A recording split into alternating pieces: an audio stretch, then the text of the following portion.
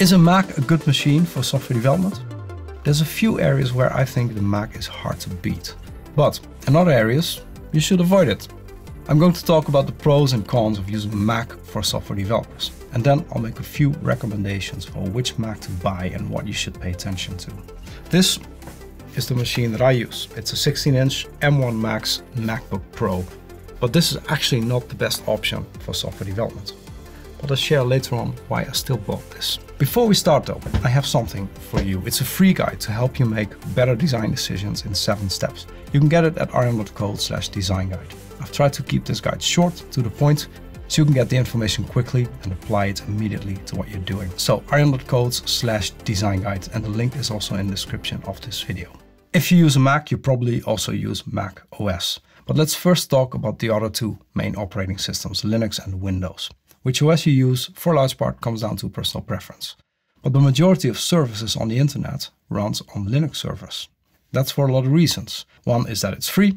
There's no point in paying a license fee for each server if you have a huge data center.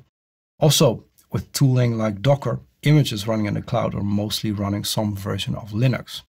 And Linux is designed to be operated by the command line, locally or remotely, and that works well if you have to manage lots of servers. Windows has other advantages. If you're programming enterprise applications, it's a great option with C#, .NET, the surrounding ecosystem. Visual Studio is a great IDE, though nowadays Visual Studio Code is a lot more popular than Visual Studio. More than twice as many people use it. And then you have Windows subsystem for Linux. I haven't used this personally, but of course, it has a lot of Linux functionality to Windows, which is nice. So is there like a winner? Well, if you look at the Stack Overflow survey of this year, you see that almost half of the software developers use Windows. About 40% use Linux and about a third use macOS. Those percentages add up to more than 100%, but of course, lots of developers use multiple OSs in their work. I'll share 5 reasons why I think macOS is a great option for software developers. And I'll share 5 reasons why I think you should avoid it like the plague. Now, before I dive into that, give this video a like. It helps others find my content on YouTube. The first reason why Mac is good for software development is that the OS is UNIX compliant. If you're doing a lot of back-end development work, macOS is actually a nice option. macOS is a Unix 3 compliant operating system, and it's also POSIX compliant, and therefore can handle ports of most Linux software. This is what the really awesome Homebrew package manager does. You also have nice apps such as iTerm2, the terminal that works much better than the default one in macOS. And the hardware is generally good, except for a few turds in the past like the 12-inch MacBook or the overheating Intel MacBook Pros. Also, the OS is really well optimized for user-friendliness and creative workflow. So doing your everyday work, or things like watching a movie or listening to music on a Mac, is very pleasant. Another reason is that macOS has really useful gestures and keyboard shortcuts. All the different keyboard shortcuts make software development, which is keyboard focused, a breeze. I'm still regularly learning new keyboard shortcuts, so I'm quite far from being a complete keyboard wizard. I'm more of a keyboard hobbit, I guess. Another really great built-in tool is Spotlight. You can use this to quickly find stuff and launch apps. Another good reason to get a Mac is the battery life. If you're working on one of the Apple Silicon laptops, you'll have the best battery life in the business. This is really handy if you're working remote, you don't have access to electricity. Apple's modern laptops will get you through the day comfortably. The fourth reason is iOS development and web development. You need a Mac for iOS development, unless you don't want to deploy your app to the App Store for some reason. If you're doing web development, it's useful to have easy access to Safari. You need to test things on Safari. It doesn't use Chromium under the hood, so you will run into issues. For example, a big difference is that macOS has hovering scroll bars. It's nice because the content can then use a larger portion of the screen real estate, but it might break your web app's layout.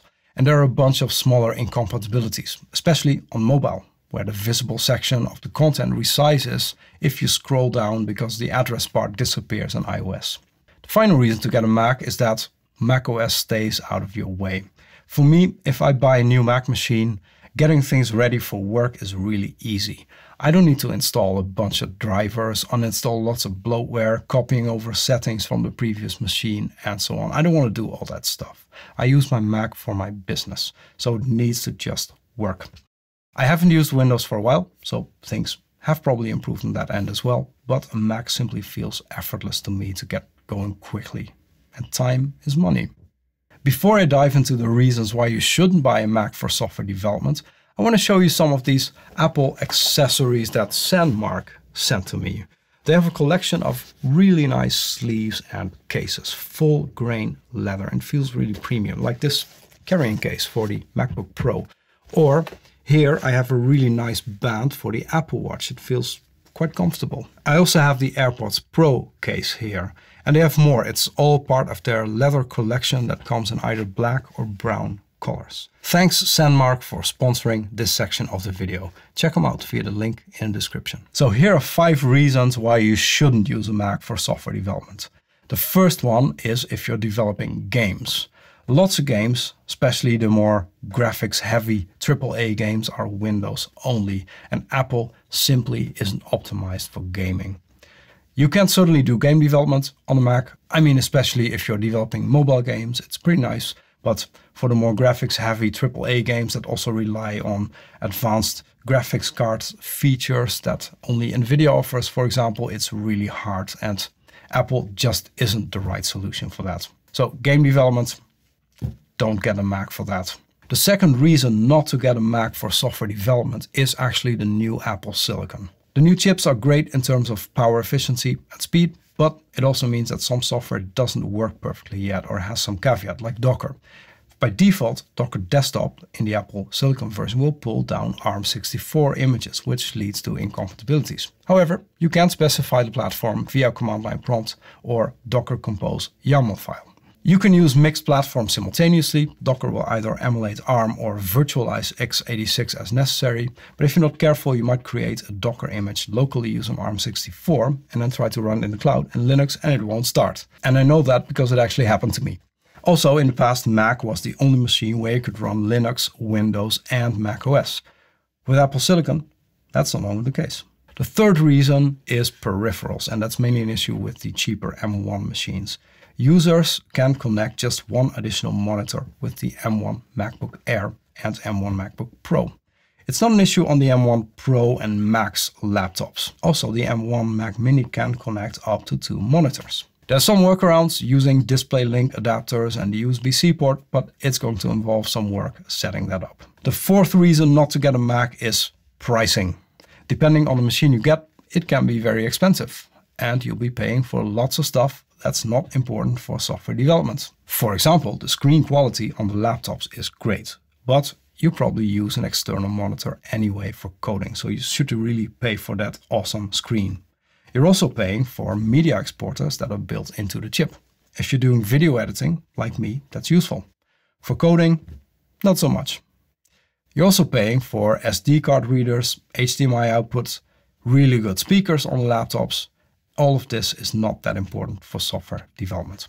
The final reason not to get a Mac is configurability. You have a limited number of possible chip configurations.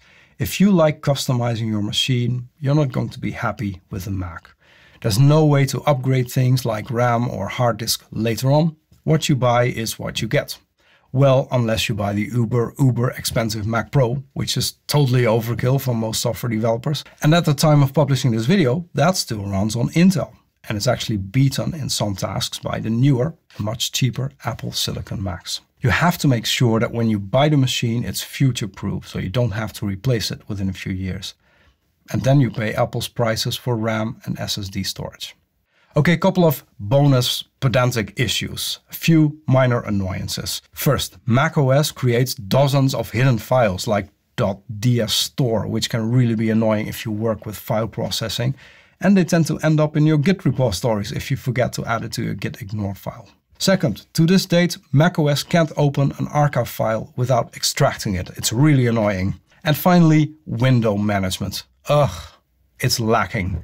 Not just lacking, it's pretty bad. But you can use a free tool called Rectangle that fixes it. So as a software developer, what Mac should you buy? One machine that I think is a great option for software development is the M1 MacBook Air. It's a truly great laptop and a great value at the price. Works great. I've been using one for the past year to do pretty intense backend and front-end development. What's nice as well is that now that the M2 MacBook Air is out, you can find some great deals on the original M1 MacBook Air. If you want a desktop machine, the M1 Mac Mini has the same performance or even a bit better than the M1 MacBook Air due to the fan. And it's pretty cheap. And you get to pick your own monitor, keyboard and mouse. If you need a bit more performance, the 14-inch MacBook Pro is a great option as well. It's more expensive, but it's also a way faster machine with the M1 Pro chip. What you definitely shouldn't buy is this laptop that I bought, the M1 Max. In this case, this is the 16-inch MacBook Pro. The M1 Max has the same CPU performance as the M1 Pro, but you pay more money for stuff you don't need. The reason I got this is because I do video editing, and the M1 Max has more powerful encoding and decoding chips. The SD card reader is also really useful because all my cameras record on SD cards, and I like the bigger screen because then I don't need a monitor at home when I'm editing videos. Though 16-inch is not the same as working on a big 24, 27-inch monitor, it gets the job done. What you also shouldn't get is an M2 MacBook Air. Why am I getting all these machines that nobody should buy? This is a bit more performant than the M1 MacBook Air, but not that much.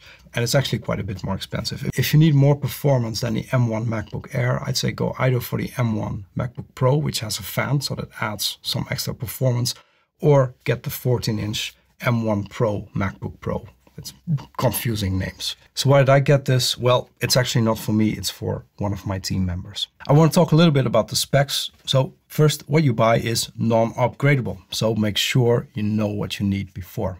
In terms of RAM, 8 GB does the job, but it's shared memory. So personally, I opted for 16 GB. Especially if you want to run Docker containers locally, you're going to be glad you went with 16 GB. In terms of storage, the base option of 256 gigs is okay, but since the hardware is not replaceable, only get this version if you're really sure you don't need the space. Personally, I recommend going for 512 gigs at least. If you're doing web development, that node modules folder can get pretty large pretty quickly, and Docker images can also get quite large, so be aware. I hope this video gave you some insight into whether you should buy a Mac for software development, and which one. If you want to learn more about my Mac setup and the apps I use, there's a few you should definitely know about. Check out this video next. Thanks for watching, take care, and see you soon.